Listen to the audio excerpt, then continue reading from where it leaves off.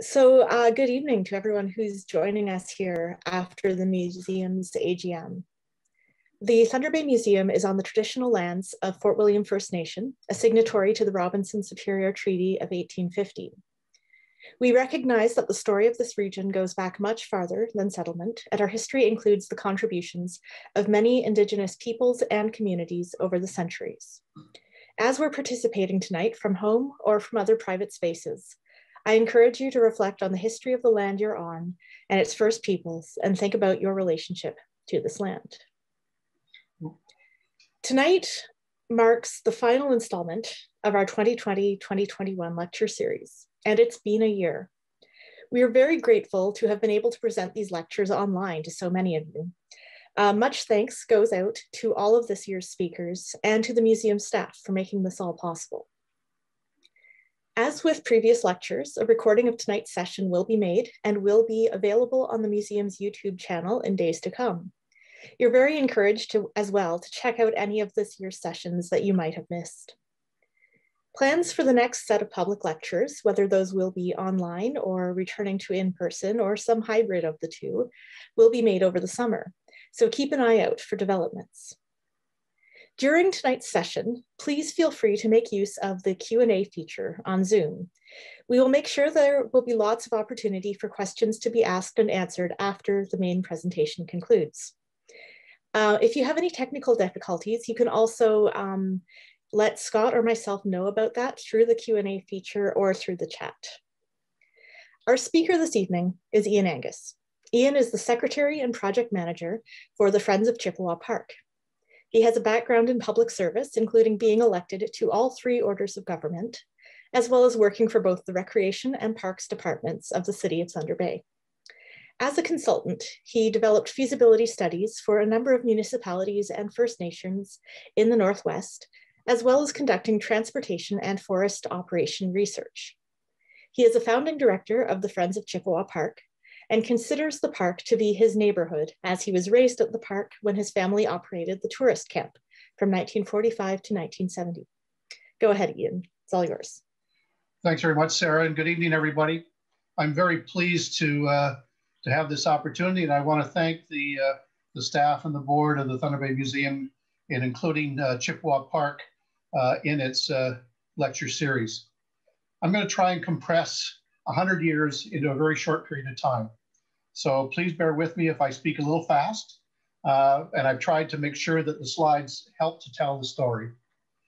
I'm calling this presentation Build It and They Will Come, and then Maintain It and They Will Come, and Program It and They Will Come. The park officially opened July 15th, 1921. One of the key things that people need to understand about Chippewa Park was how it was operated. During its first 50 years, it was managed by the Fort William Board of Parks Management. This was a group that was initially appointed by council and then actually sought election at the civic elections. And their sole purpose was managing parks and recreation. Unlike today, where Parks and Recreation is just one part of what City Council has to deal with, they were able to concentrate their efforts on this endeavor. The other context was at the time that Chippewa was created, there was a trend across North America called City Beautiful, recognition that parks were extremely important to the well-being of every community, and Fort William and Port Arthur were not unique in following that. Although there was a competitive level, as we've known from a number of the presentations, that Port Arthur and Fort William tried to outdo each other, whether it was in attracting new businesses or in terms of how good looking their parks could be. And so that sort of started the ball rolling in terms of Chippewa Park. One of the interesting things that I found in and I need to stop for a sec because the pictures on the side are blocking my screen. So bear with me for just a sec.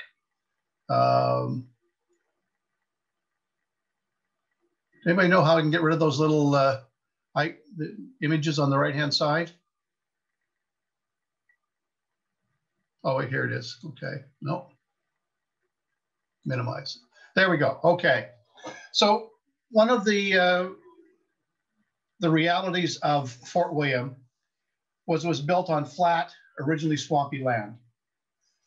But the Fort William First Nation Reserve had much more prominent features. Mount McKay, the shoreline of Lake Superior, solid ground. And as Eugenio Padavozzi wrote in a paper for Dr. Tronrood years ago, that the fathers of Fort William looked south towards the reserve for the possible location of a future park. William A. Dowler was the first chair of the Fort William Board of Parks Management.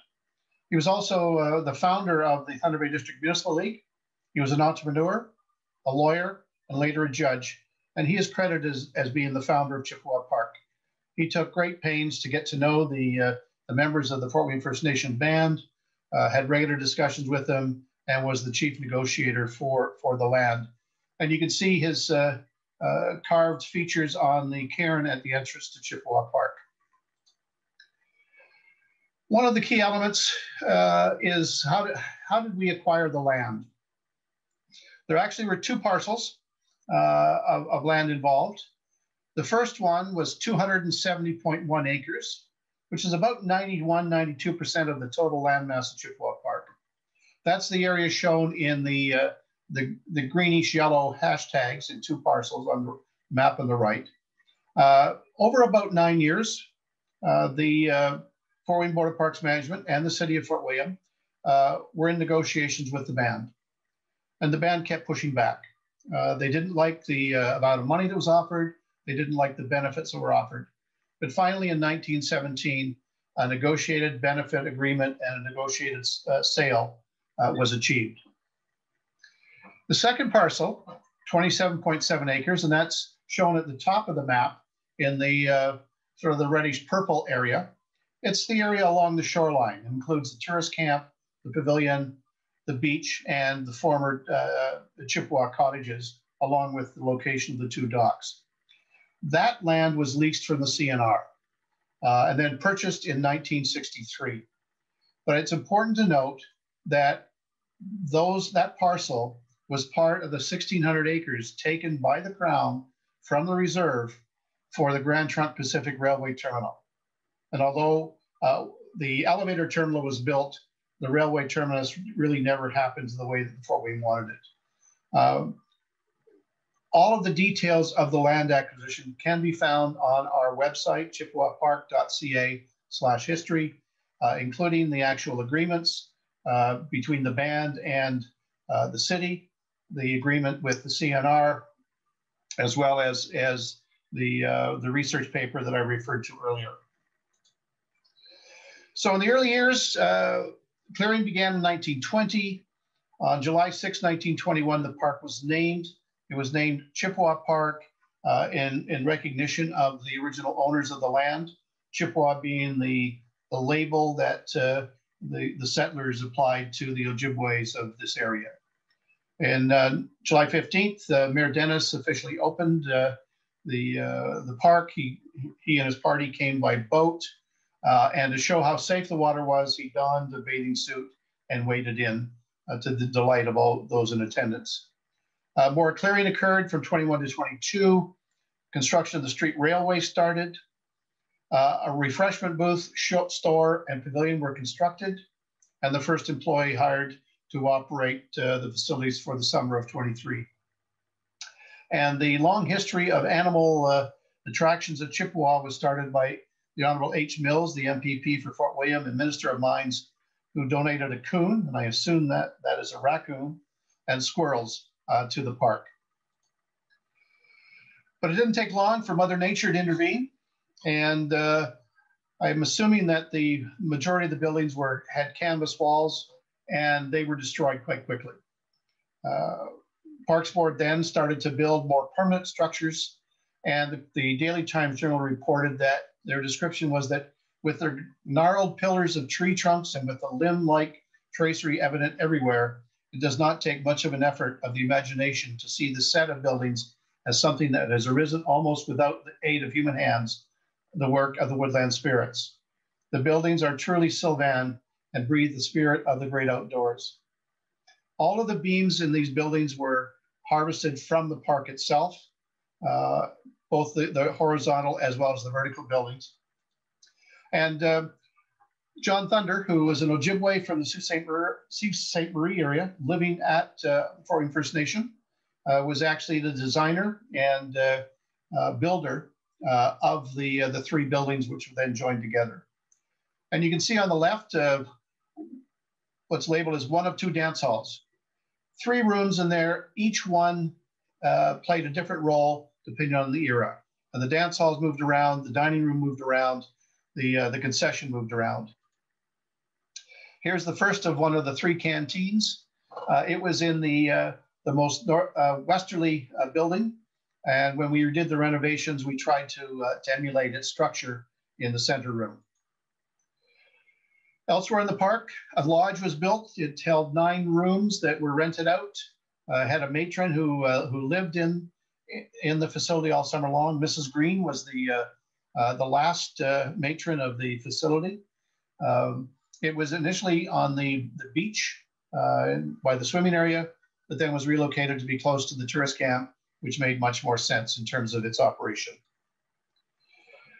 I want to highlight three men who played major roles in the development of Chippewa Park over the first 50 to 70, 80 years. On the left is Bill Hollenbeck. He was the superintendent of the park from 1927 to 1963. He's shown here with Teddy, one of the famous occupants of the animal enclosures. In the center is Frank Banning.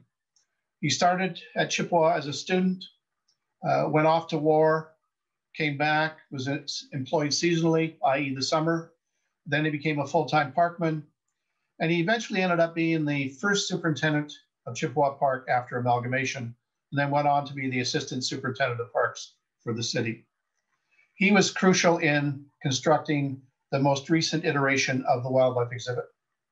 And on the right, holding our famous snowball, the polar bear snow cub, was Art Widnell, who was the Secretary Treasurer of the Fort William Board of Parks Management from 1930 to 1964. He was also in charge of tourism for the city of Fort William. But 3 men who had pivotal roles in the development of the park over many, many years. Tourist camp. This is the first purpose-built tourist facility in Northwestern Ontario. The civic leaders, Art Widnell, the Board of Parks Management, recognized that once that outlaw bridge to the US was constructed, there was a real opportunity to attract travelers from south of the border. And then when the Trans-Canada Highway was completed and the Lake Superior Circle Tour became operational, the park, the tourist camp, boomed. Significant attendance at the park, where in any one evening you would have over 100 families registered. And in fact, the field next door to the park, or to the tourist camp, had to be used for overflow. 18 log cabins, 18 smaller cabins, plus the lodge, plus central kitchen, washroom, shower room facilities. One of the key features at the tourist camp was evening fireside events. These are also called powwows, where representatives of the Fort William First Nation would come in traditional garb and entertain the audience. And you can see from the pictures on either end, the crowds were massive in terms of the attendance. On the one on the left, you can see Art Widnell's arm reaching out from the right-hand side as he conducted the evening. And one of the features of these events was the awarding of an Indigenous name to a special guest. And not only did that happen here at Chippewa Park, but at one point, a group went to Duluth in 1949 for the Fall Festival, and they awarded a name to the famous Bob Hope. Showed here where they were comparing his Glengarry hat to the bonnet worn by Andy Bannon from the Fort William First Nation. Key feature at the beach, or key feature at Chippewa is the beach, public swimming beach, one of the few in the city of Fort William, if not Thunder Bay. Very popular. We've had some problems with it recently in the last 30 years in terms of water quality. On the right, two women. The woman in the housecoat was Irene Winslow, the lifeguard, and visiting her was Noni Luck, who became Noni Johnson, a longtime camper at Chippewa Beach and Sandy Beach, and spouse of Harvey Johnson. Their son Stephen still has a camp at Sandy Beach. Long-time history by that family. For many years, the park had a bandstand in the lake. And you can see this copy of this postcard here. And what's unique about this postcard is that there is no rock dock on the other side of it. This was the open bay that was where the park was developed. Now, this bandstand had entertainment every Sunday afternoon from the city band. And because of its location in the lake and the power of the water, the sound was heard throughout the entire shoreline. Very, very popular. And of course, Chippewa Park would not be it without the role of animals. Right from that first coon and set of squirrels that H. Mills donated, there has always been animals at Chippewa Park. Even today, even with the existing wildlife facility being closed. Top left-hand corner, people feeding the monkeys, salt, pepper, and sage. The one below that, unfortunately, I didn't get that crop right, but that's a woman feeding one of the bears. Other cages at the bottom. And on the right-hand side, some of the large animals that were on display at the park. This map shows the ongoing changes in terms of animal captivity. The green areas, the lateral one beside the main parking lot and the circle in the water, that was the original location of for some small animal enclosures, including waterfowl. Then there was the development of large areas, the blue areas where moose, elk, buffalo were contained. The light blue was another iteration of that. And some of you will remember that in that enclosure was a big blue moose. That was Paul Bunyan's moose from a parade that was held in Fort William at one point in time. The orange areas is where the second last iteration, series of cages. Snowball was down at one end. The bears were in their own enclosure. Monkey house, as well as some other small animals along the side. And then finally, after the orange group was closed, over 10 years, it took park staff, led by Frank Manning, to build the current wildlife exhibit at the other end of the main part of the park. These are the pictures of some of the final residents of the wildlife exhibit. Really well cared for. Council made the decision to close it, combination of those on council who wanted to save money and those on council who did not believe that animals should be contained and should be left in the wild. One of the other features of Chippewa Park was the cottages along Chippewa Beach. These were pole log frame design with canvas walls. They were rented out for the full summer to local residents. Later on, a number of more modern buildings, framed dwellings with wood siding were constructed. And they were all removed in the 1960s to make way for additional public picnic areas.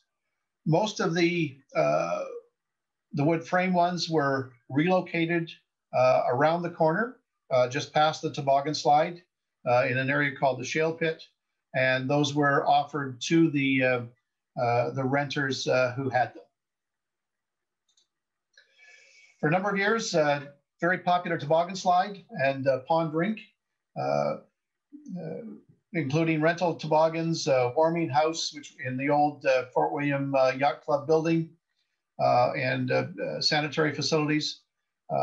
staffed by a number of operators who controlled the flow of the toboggans going down. And of course, playground equipment, always popular for the younger children. One of the most popular one was the one on the top left, which was the rocket ship. People are still chatting about that on Facebook. Where did it go? Why isn't it back? But very, very much enjoyed by the young folks. Then there were the large group picnics. Great Lakes Athletic Association, Cancar Recreation Association. Those two were the major picnics. They were also the major employers in Thunder Bay at the time. And they were so important to the park that they got to book 2 successive weekends to hold their picnics because they needed a rain date. Both had stage shows, and you can see on the left part of the Cancar presentation, the usual races and other activities, tickets for the rides, ice cream, pop, and what have you. They were joined by the CNR, a range of churches, a range of unions, and a range of ethnic organizations. And Chippewa was also music. Through the 30s, 40s, 50s, 60s, and into the 70s, there was always musical activity inside of the pavilion, as well as outside of the bandstand. Top left corner, more recently, the Roy Curran Jazz Big Band. And in fact, you can see Roy sitting with his back to the camera, directing the orchestra.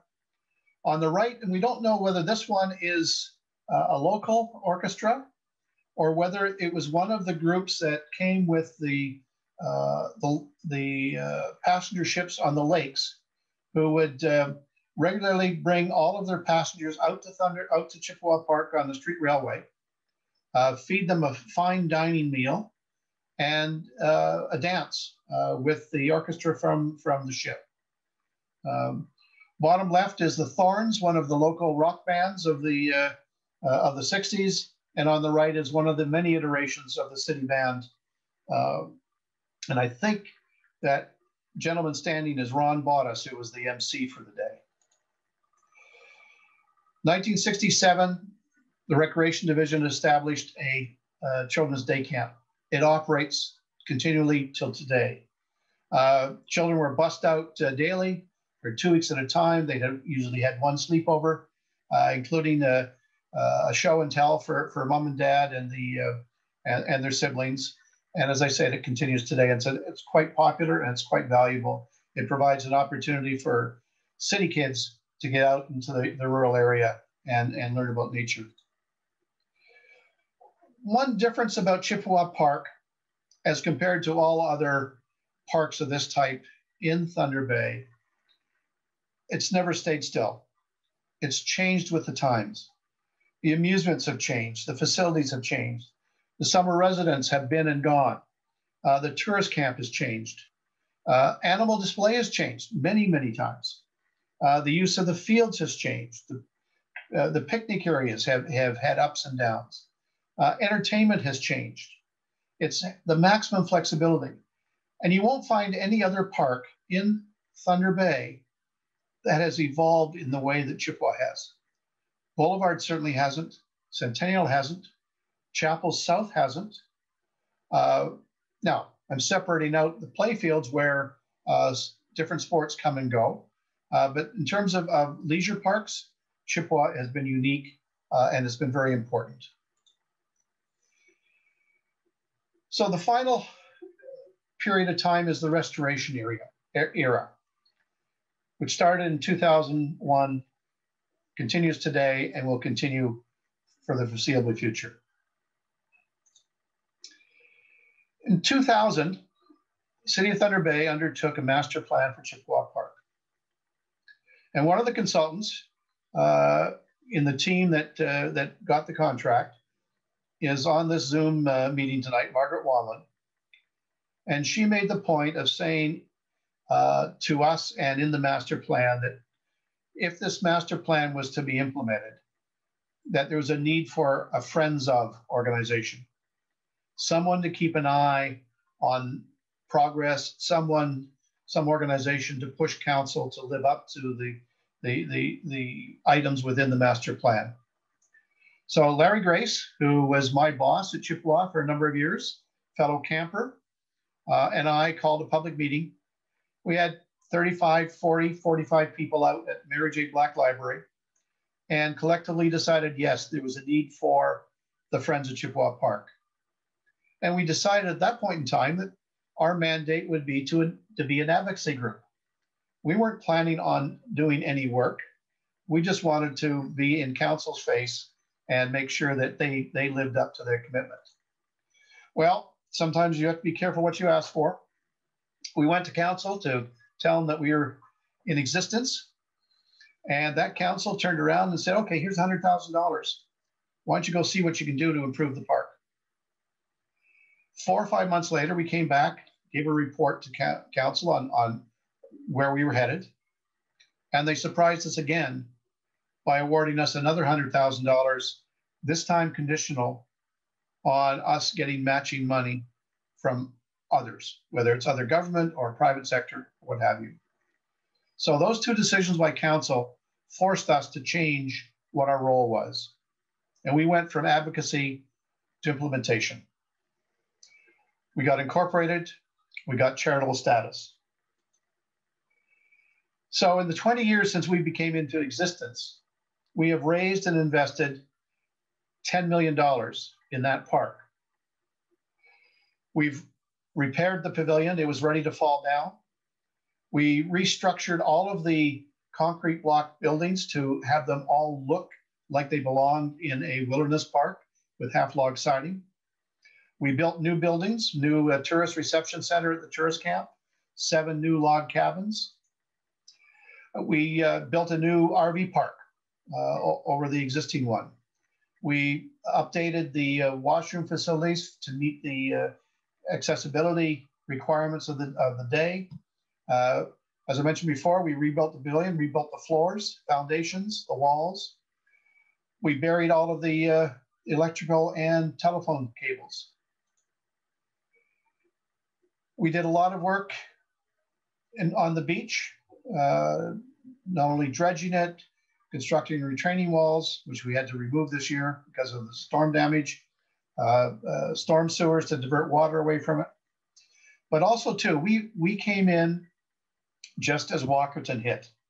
And we were the first facility that had to go through post-Walkerton rules. So we ended up redoing all of the underground potable water systems in the main part of the park. That was one of our contributions that we hadn't planned on, but needed to be done. Because as Bill Hollenbeck once told me, make sure you do things right. You don't want to go back in and have to redo it because somebody's come along with an idea of what you're going to do on the surface.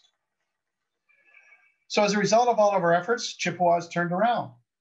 We operate Tuesday night jam sessions, Sundays in the Park outdoor concert series, thanks to Grant from the Recreation and Culture Division. Recreation and Culture have brought the annual Kite Festival out to Chippewa. Now, interestingly enough, this happened because there was construction going to be happening at Prince Arthur's Landing, and they needed to find a location for the Kite Festival, which was becoming very popular. Well, once they saw how it worked at Chippewa, they decided they're going to keep it there because we're so much more versatile. For 10 years, we ran the Bill Beavis Family Fun Day. Bill Beavis, as many of you will remember, was the manager of Parks and Recreation, worked his way up through the system, and loved Chippewa. And so we celebrated his life at the time. He was with us with a free family fun day, open to all at no cost. St. Joseph's moved the Benny Birch's birthday party out to Chippewa in its final years. Shelter House Relay, 24-hour relay. Chippewa was perfect for a number of years until it ran its course. Métis Nation of Ontario annual assembly was held at Chippewa Park. We're regularly booked every weekend for weddings, receptions, showers, family reunions. People love the dance hall. They love the surroundings. The Great Lakes Cities Initiative held a one-day conference with mayors from around all 5 Great Lakes attending to to see what Thunder Bay had to offer, and also in celebration of water, the quality of water. National Aboriginal Day was held at Chippewa Park once. This here's a picture of Lisa Lacko, now retired, interviewing one of the Indigenous entertainers who performed that day. And in the center is the logo for the Outdoor Writers of Canada. They were our first conference/meeting held at Chippewa after our major renovations. And in fact, we finished the floor in the dance hall 1 hour before their conference started. We know how to bring things close to the edge. Thundering Women's Festival, a couple of years, had performances at Chippewa. Susan Aglukart, Heather Keldy were two of the performers at that 4-day event. Melodrama. Many of you will remember Moonlight Melodrama operating at Chippewa. Once the facilities deteriorated, they no longer were able to do it. Once we got the pavilion rebuilt, Rob McLeod Capital Players came to us and said, we want to do Melodrama. They do it twice a week, each July, every summer, and have for the last, about 15 years. Great fun. In around 2003, we held an official reopening of the park after we did the majority of our restorations. We had 10,000 people attend that day. And in fact, we offered amusement ride tickets for a very reduced price in celebration. The lineup at the ticket booth started at 12:30 in the afternoon. Ticket booth didn't open till 1, and the lineup was still there at 12:30 the next morning. It was just an amazing day, and it shows that Chippewa can attract people if there's something programmed. So one of the things that's happened at Chippewa Park in the last 30 to 40 years has been some negatives. The daily bus service was canceled by council in 1992. There's been ongoing permanent staff reduction. There's, as a result, decline in building and facility maintenance. We lost the toboggan slide. We had to remove a roller coaster, but no replacement attraction has even been considered. The wildlife exhibit now closed. The failure of all of us to resolve the water quality issue on the main beach. People still think the park is closed because the beaches perceived to be closed. Recently, the operating week was changed from 7 days a week to 5. The season was shortened. The Canada Day celebrations were taken away from Chippewa Park and moved elsewhere in the community. So let me go back to the positive. Our C.W. Parker Carousel, a heritage designated facility constructed in 1915, one of 3 of its kind left in the world. We've been lovingly restoring this over the last 3 to 4 years. Our first step was to get a restoration plan from a world-renowned expert, Lisa Parr, who also created a maintenance plan for us, because we figured if we're going to restore this, we better darn well have a plan on how to keep it in good shape from here on in. We worked with the city's Heritage Advisory Committee. We created our own Carousel Heritage and Records Committee. And we've now raised and invested $1.3 million in this project. That's part of the $10 million I talked about earlier. Funding from Canada 150, funding from the City of Thunder Bay, donations from individual adopters and donors. And one of the most significant components has been the in-kind labor and skills that have been donated by artisans within this community. Terry Herdick, who's on the call tonight, has been leading the work of the Thunder Bay carvers, who have carved all of the replacement figures for the rounding boards and for the center column panels, as well as for 2 new chariots. Incredible work, has a value of well over $400,000. Hammershell High School is building us 2 new wheelchair accessible chariots, with the carvings on the exterior being done by the carvers.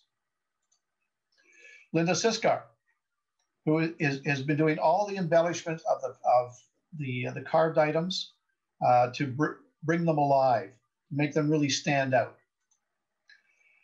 La Vérendrye High School have taken the Ely gas engine, the original Ely gas engine that came with the Carousel in 1934 when it was purchased, and are refurbishing it. Now that engine has not operated for over 50 years.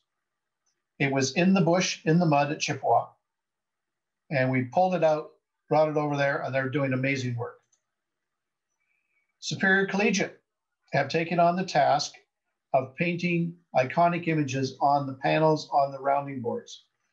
This picture here is Faith Watley, one of the students who's working on those images, and they'll all be Northwestern Ontario, primarily Thunder Bay images. Things like the pagoda, Mount McKay, Sleeping Giant, Kakaveka Falls, those kind of facilities, Hoito. We're almost there in terms of the restoration. We've got the jewels to add to the horses. We're finalizing the rounding boards and the center column panels. As I mentioned, we're building the new chariots. We originally had planned on having this all done by May of this year, in time for the anniversary. However, this thing called COVID intervened and totally distorted our plans. So we're now aiming for May of 2022.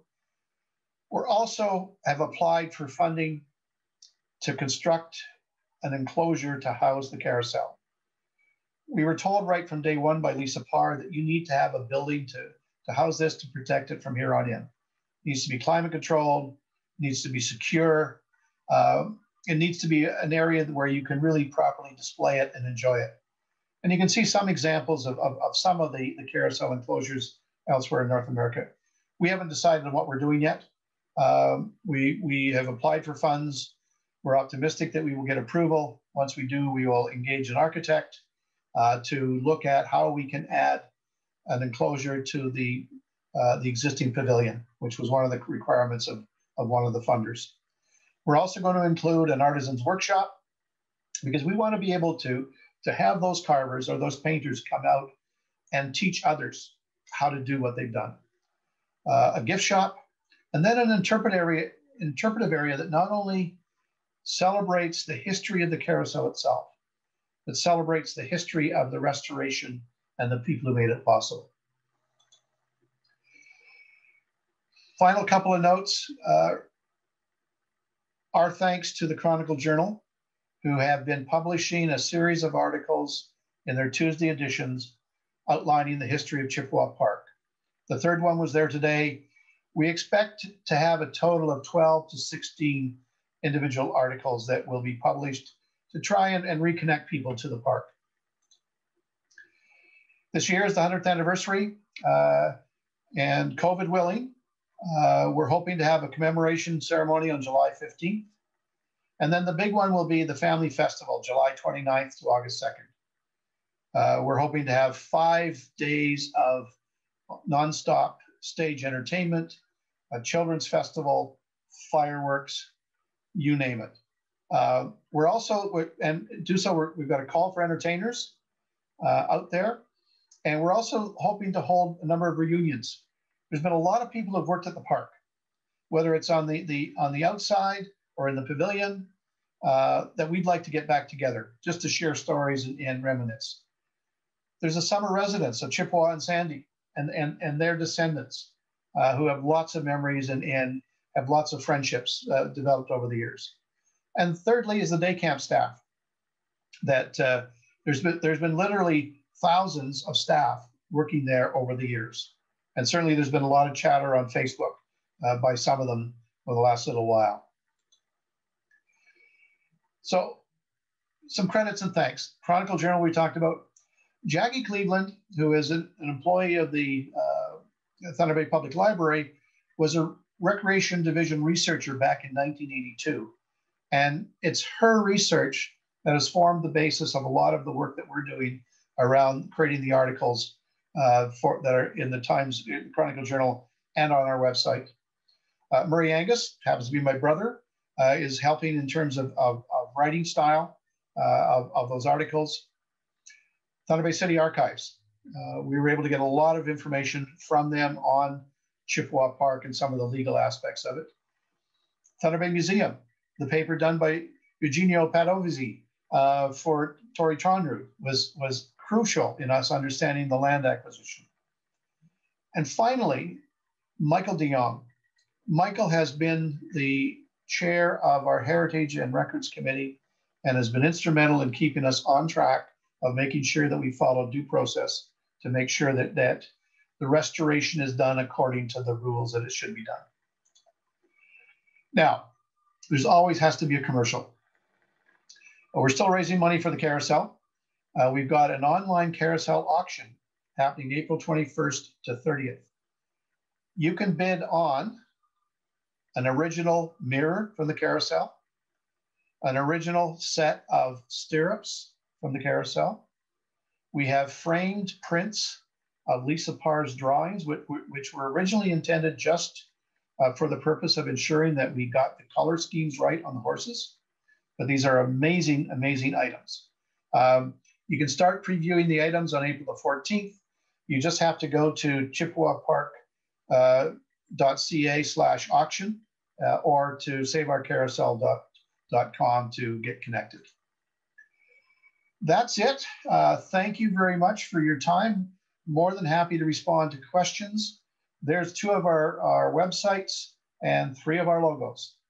So over to you, folks, if I can figure out how to disconnect.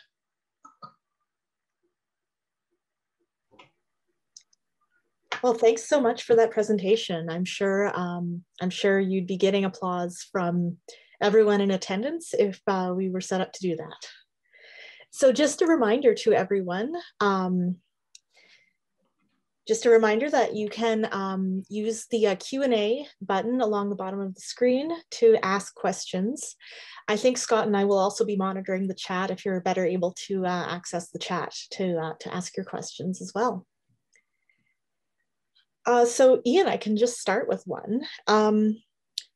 And just wondering how you think the pandemic and this really strange year will change the way the park is used in the medium and the longer term. Excellent question. And let me start by saying how it's changed it already. We are seeing more people out at Chippewa Park these days than we've ever seen before during the fall and winter. That people have recognized this is an area that has beauty, that has a lot of interesting things, a lot of birds, the vistas of the sleeping giant. Certainly the last couple of weeks in terms of the blue ice, significant numbers of people were out taking a look at that, exploring the shorelines. So it already has changed. We're hoping that once the COVID restrictions are lifted, that the people who have rediscovered Chippewa are going to keep coming back. But as I mentioned in the slide deck, that part of the thing that has to happen is there has to be more programming, has to be more events, has to be more reasons to bring people out to the park. The cities recognize that with the Prince Arthur's Landing. They're doing significant programming, excellent programming there, and that's bringing people in over and above those who just go there for a walk. So we're going to do our best to try and do that programming, and certainly our plan for the family festival this summer, if we're able to go with it, and if not, we're going to reschedule it for next year. That will reintroduce people to the park as well and show both them and city government the benefit of maintaining the park properly and retaining it as well.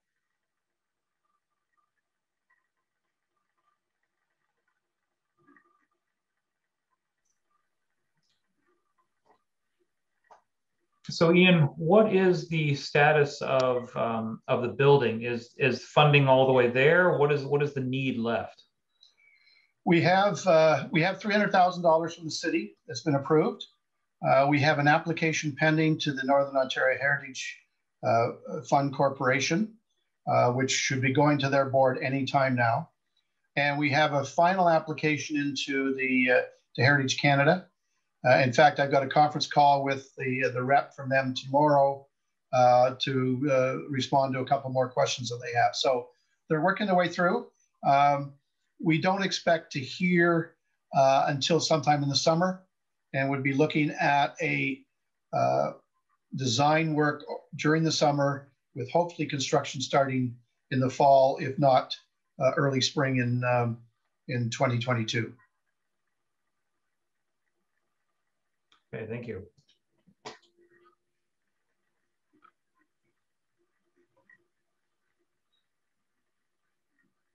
I'm curious. Go ahead, Zara. Mm-hmm.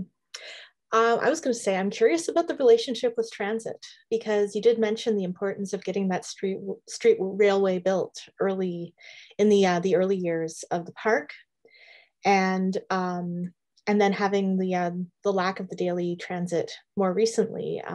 Just sort of what the relationship is there. Well, the initial decision was a budget decision of council.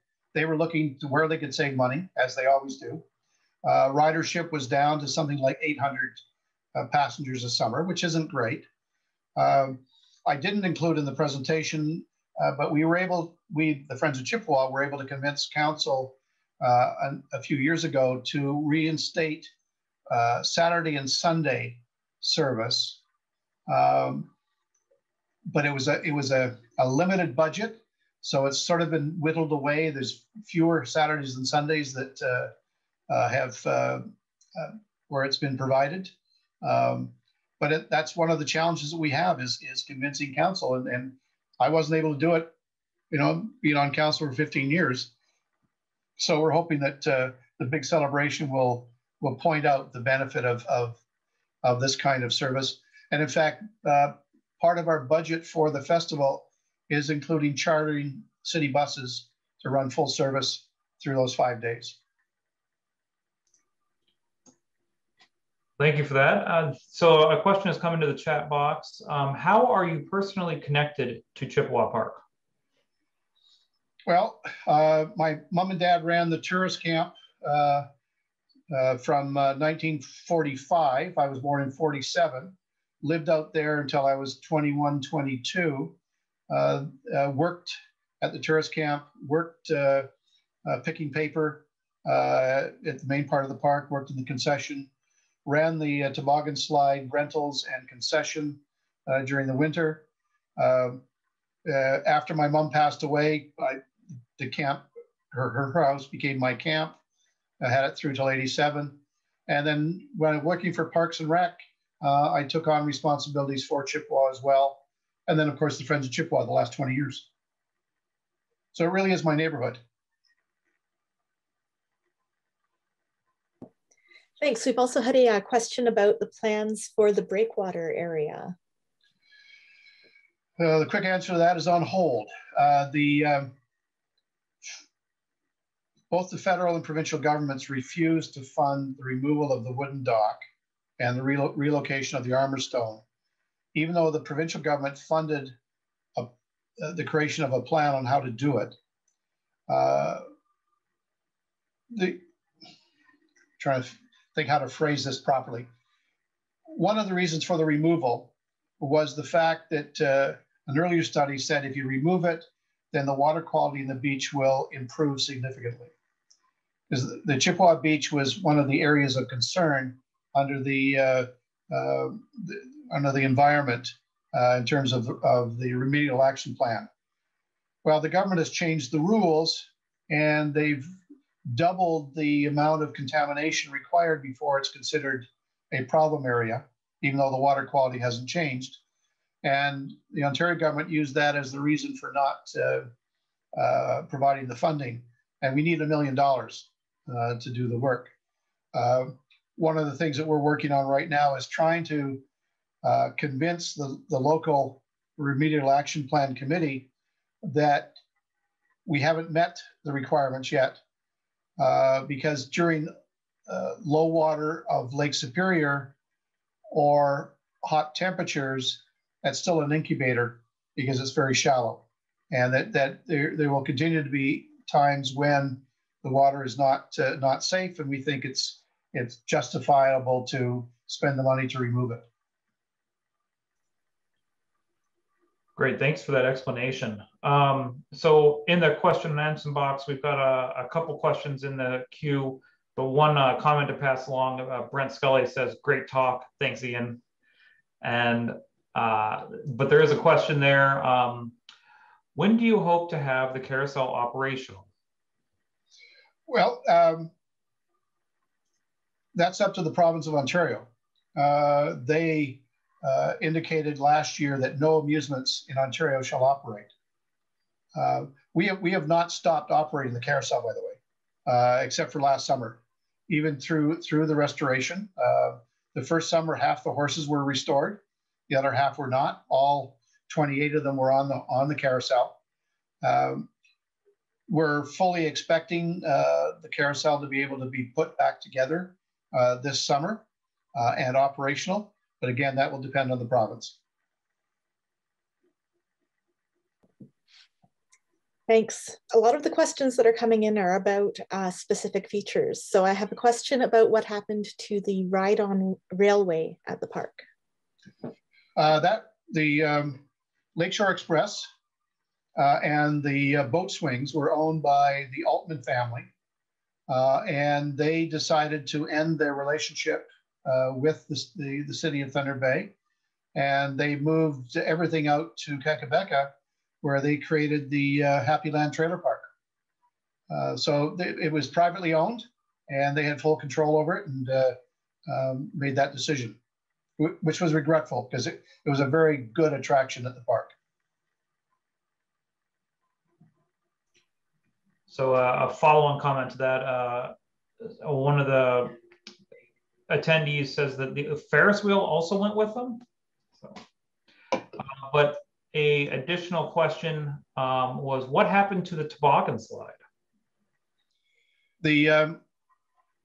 My recollection is the toboggan slide was another victim of budget cuts. However, it would have ended up being closed in any case a few years later when the Parks Department, in an attempt to improve the water quality, removed the end of the wooden dock. Think of it as a hockey stick, and they removed the blade.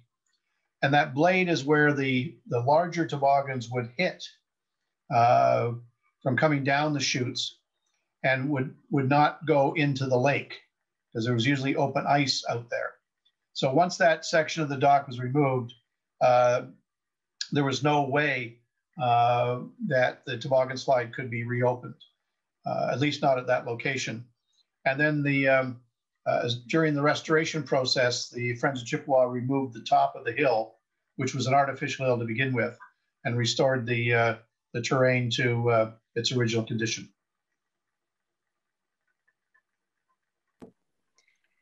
Maybe a less specific question now. Why is the carousel so significant for our community? Well, I guess at least two reasons. One is it's been operational at Chippewa since 1935, so it's got a long history of providing excitement and imagination triggering to children of many generations. It is one of three left of its kind in the world, and for that it's important as well. But it's just an ideal feature for a park like Chippewa. Okay, great, thank you. So the next question is, says, I am interested in the statue of the buffalo that once was on a plinth on the north side of the park. Was any research done on its history and origin and why it was removed? Okay, I don't recall, did you say buffalo? Correct. I don't recall a buffalo, and certainly we have never done any research on it. The only thing I can think of is the reference to the blue moose, Paul Bunyan's. That was a part of a parade years ago. Chippewa ended up being the place where those things went, We once had a replica of Fort William that was on the back of a truck that was placed at the entrance of the park. Blue moose was put in the inside the fence with the animals, and it eventually just rotted away. But if the person has detailed information of that, we would be happy to learn of it, and we would definitely do the research. And what would be the best way for someone to contact you directly about that? Chippewa@tbaytel.net.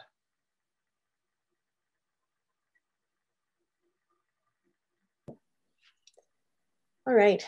And a question about who it is that organizes the programming at the park. That's done jointly. Culture and Recreation does the Kite Festival. Lorraine Lordy, who is the president of the Friends of Chippewa, looks after the Sunday in the Park concerts. We put out an annual call for entertainers. And Kathy Sawicki, our vice president, is now looking after the arrangements for the Tuesday night jam sessions.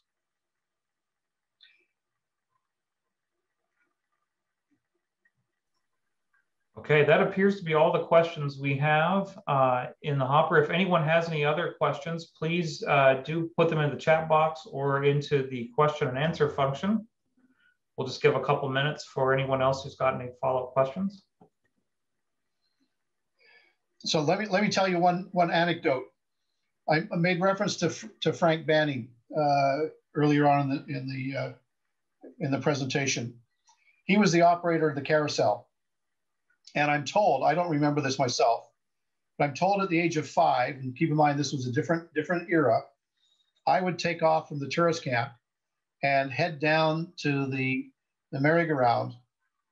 Frank would spot me, put me on a horse, keep me there all afternoon, and then bring me home at the end of his shift. That's the kind of park it was. That's the kind of family we were.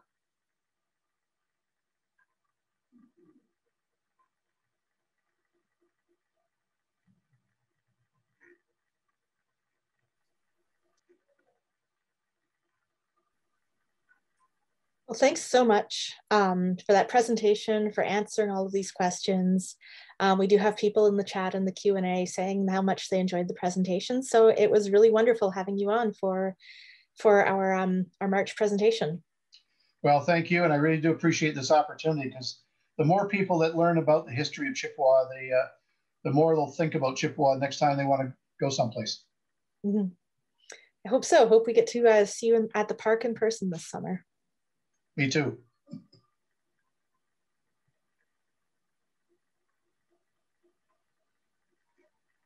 Okay, thank you, everyone.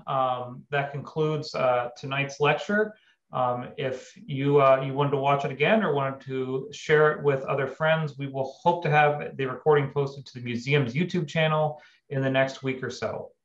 Until then, feel free to visit www.thunderbaymuseum.com to learn more about the museum and continue your support. Thanks, everyone, for attending. I will be closing down the Zoom here momentarily.